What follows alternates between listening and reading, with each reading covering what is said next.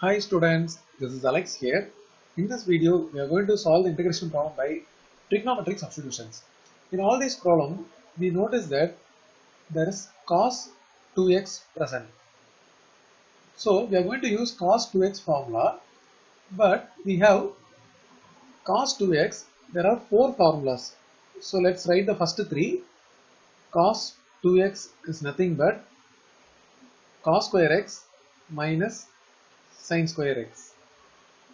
Then 2 cos square x minus 1, then 1 minus 2 sin square x. Another one is in terms of tan, that we are not going to use it now. If I take the first problem, we have to use the proper formula. Then it is very easy to simplify. In the first problem, in the numerator there is 2 sin square x. So it is better to use the third formula in place of cos 2x. Become 1 minus 2 sin square x. Then the last term is plus 2 sin square x. So if we use a proper formula, we can complete the problem faster. So after the substitution, we can cancel in the numerator minus 2 sin square x plus 2 sin square x. So we left with integral 1 by cos square x dx, which is nothing but secant square x dx. So integration of secant square x dx, we have a direct formula which is tan x plus c. Now coming to the second problem, we have cos 2x in the numerator, but in the denominator we have cos x plus sin x.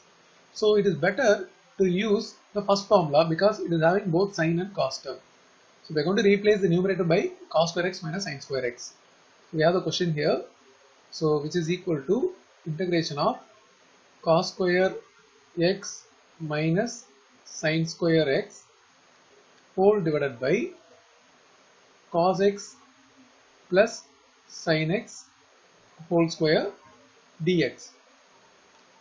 Now numerator can be written in the form of a plus b into a minus b, because this is like cos square x minus sin square x is a square minus b square.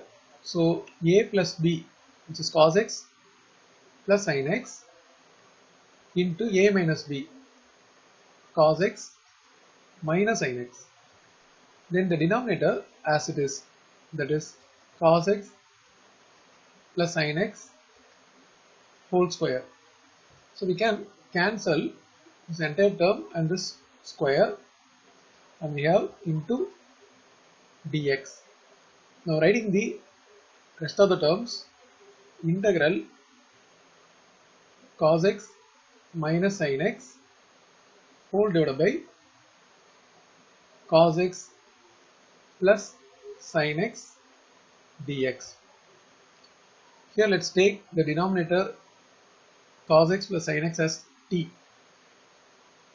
So dt will be differentiation of cos x is minus sin x and sin x is cos x. So we got the entire numerator itself, that is cos x minus sin x into dx.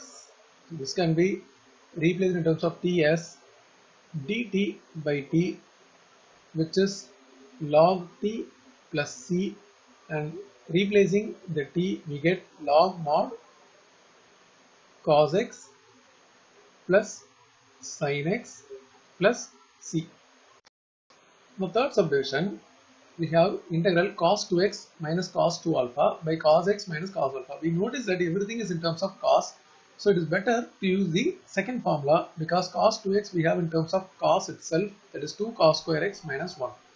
So we are going to replace in the numerator for both the terms, that is cos 2x is nothing but 2 cos square x minus 1, then minus cos 2 alpha is cos square alpha, 2 cos square alpha minus 1. So we replaced cos 2x formula for both the term. In the denominator cos x minus cos alpha as it is. Now in the numerator we have 2 cos square x minus 1. When I take this minus inside, we get minus 2 cos square alpha. Then this minus 1, when I multiply with minus, it will become plus the whole divided by cos x minus cos alpha dx. Now we can cancel minus 1 plus 1. After this, we can take 2 outside the integration as common. This will become cos square x minus cos square alpha whole divided by cos x minus cos alpha into dx. Once again, the numerator we are going to split into a plus b into a minus b form. So cos x plus cos alpha into cos x minus cos alpha, a plus b into a minus b whole divided by denominator cos x minus cos alpha into dx.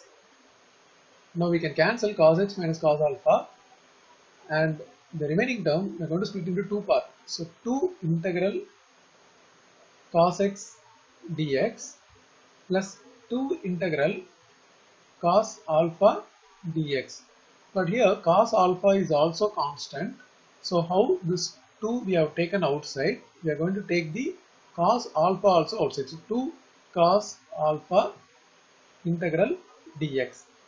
So this is 2 into integration of cos x is sin x, and this 2 cos alpha is constant. It is written as it is, integration of dx is x. Then we have plus c.